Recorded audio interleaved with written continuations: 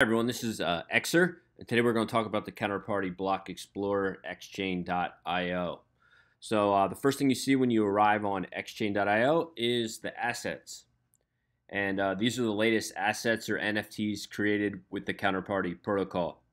And you see below it shows the time, asset name, asset description, total supply, if it's divisible or not, and if it's locked. So let's take an example. Let's take a look at the XCP Torch Unstoppable, and you'll see in the asset description there's an image link there. So we're just going to click View. Up top, you can see the latest DEX trade price. That's the decentralized exchange built into the Counterparty protocol. Zero price, so it hasn't been traded yet. No market cap. Total supply of 10. This asset or NFT is divisible, and this NFT is locked. So only 10 will ever exist, and no more can ever be added since the asset is locked. And below you'll see the picture of the world, the map, and that's the art associated with this NFT. I'm just going to click back here, and we can actually check out, look at the more famous Rare Pepe NFT or asset. Let's see if we can find that here. I'm just going to search through. There's a lot of Pepes. I believe there's like 15 or 1600 Pepe official Pepe NFTs, so it's pretty fun looking at all the different ones. So here it is, the famous Rare Pepe created 5 years ago. So click on that there, and there's the card right there, the one that started it all. Total supply of 300. It's not divisible, and it is locked. So since it's not divisible, it can't be sent in Satoshis. It just only can be sent in whole numbers. So the total supply is 300. So only a total of 300 people will ever be able to own this NFT. And right now you can see the market cap is $3.4 million. And the latest DEX trade price is $11,333.33. That's pretty awesome.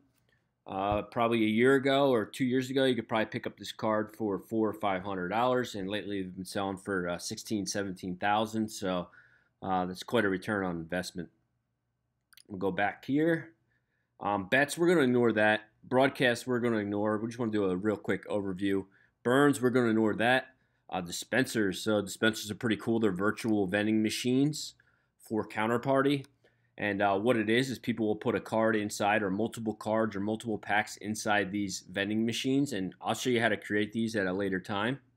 And what you can do is just click View. And you can see right here this block size CD card. It's a very old card.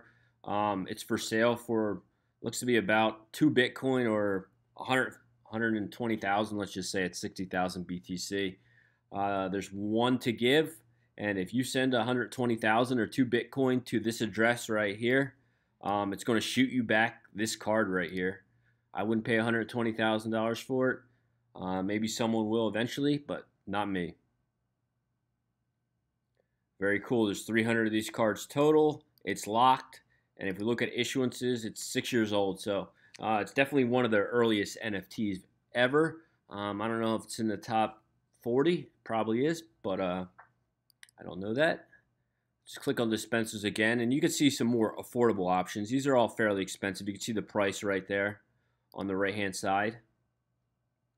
Genesis card, that's an amazing piece of history right there for the NFT.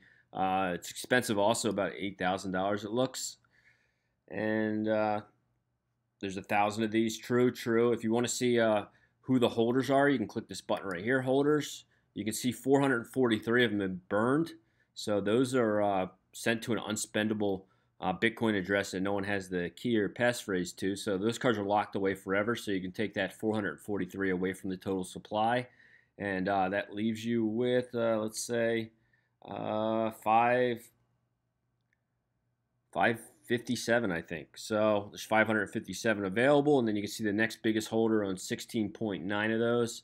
And say you wanted to explore that address, you can click that address there, and you can see what cards they hold. You can click debits right here. You can see when they last sent a last card. So they haven't had any activity in 4 years in this particular wallet address, but in the last 13 days, they opened an order to sell the Satoshi card. So looks like they're back. You can see what credits people have received in their wallets here.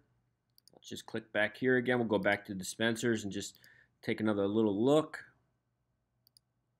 See if we can find something a little more affordable. see, this is pretty affordable. Pepe a free kek. I don't know if I'm saying that right. There's one. So each time you send 0.00119999 Bitcoin to this address right here, this dispenser is going to kick it back to you. You can see that it's open. If it says closed, don't send any Bitcoin to that address because you're not going to get any cards. There's 16 available. And let's take a look at the card. 250. It's a nice card.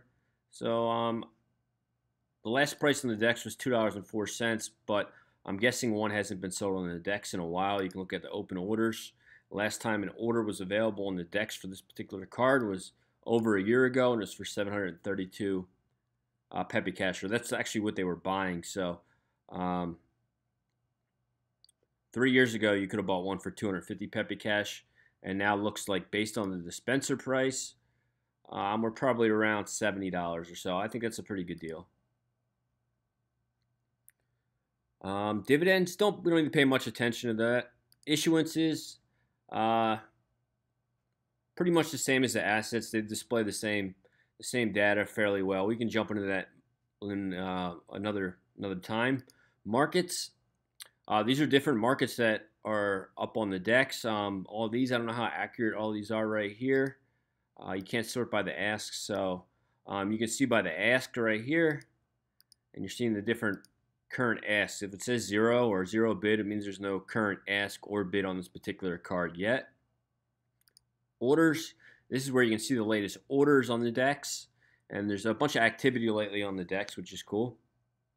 You can see right here, this person is selling one Fry Pepe for 400 XCP. XCP right here is the USD price at $3.40. So you're probably looking around $1,400–1,500 for that card. Very cool card. There's a supply of 500, so it may be a little high. I think that price is a bit high, but you might want to check the holders. 30, 21, 16. Let's see when they sent their last cards out. A year ago. So, yeah, I think that's a little high for this card right now. I probably wouldn't buy that card for 500 XCP, but there might be someone else out here who may want it really bad, and they may pay the 400 XCP. Sends. So these are the latest sends on the Counterparty protocol, and these are the sends that confirmed. So you can see which sends are being sent where. Looks like someone burned a Pepe right here, 90 of them, which is pretty brave of them. I don't know how many are there. There's only 70. There's only 100. So wow, that's a big burn. They just burned 90% of the supply. What a shame.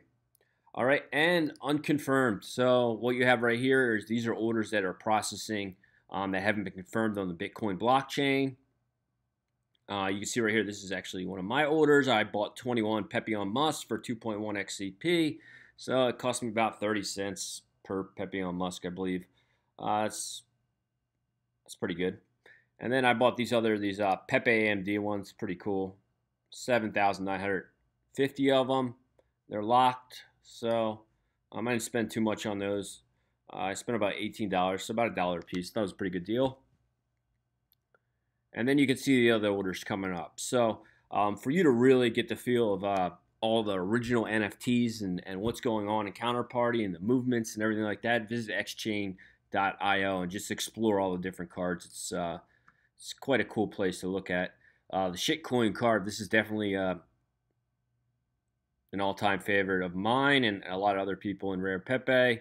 You can see right now has a market cap of almost $1 million. Last traded DEX price was $309.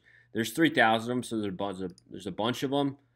This one holds 710 of them. No burns. I don't see any burn addresses there. We can see what debits.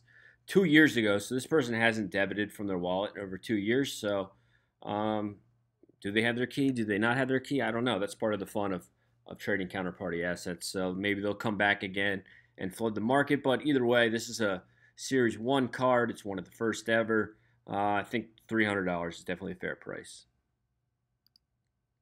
So if you want to look at Pepe's, or no matter what you want to look at, you can use the search bar up top. And you can just put in Pepe on XChain, and you'll see all the different Pepe's come up. 351 assets come up, or NFTs with the name Pepe. And you see the photos. You can browse them. There's Barry Pepe. Where's Barry Pepe? There he is. Barry. 21 of these are, it's it's locked. I think one just sold for $1,600 at auction. White Rabbit grabbed it. This card is, I would definitely say, worth way more than $1,600. So that was a great pickup by White Rabbit. This is probably easily a $5,000-$10,000 card, I would think.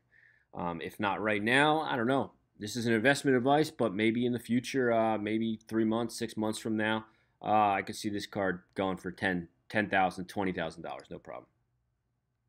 So if you really want to learn about Counterparty and just get a feel for the cards, check out xchain.io. This is Counterparty Block Explorer. In the next lessons, we'll go more in depth about this and explain more about xchain.io and everything you see on this page. But it's a great spot to start if you're interested in starting to collect NFTs. And if you want to collect the original NFTs on Bitcoin, Counterparty is a place to be, and xchain.io is definitely your spot to start learning. So, as Ethereum gets filled with all these new NFTs daily, thousands and thousands and thousands and tens of thousands soon, and hundreds of thousands, these originals on Counterparty are just going to continue to increase in value, in my opinion.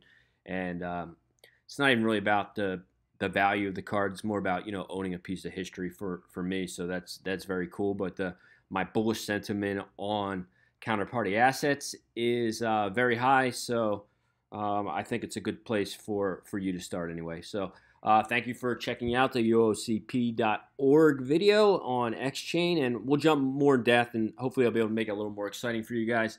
But just a quick overview on how xchain.io and the Counterparty network, and how the NFTs exist inside the network, and discover all the amazing different cards of Rare Pepe, Spells of Genesis, Force of Will, and so many more. So thanks, guys.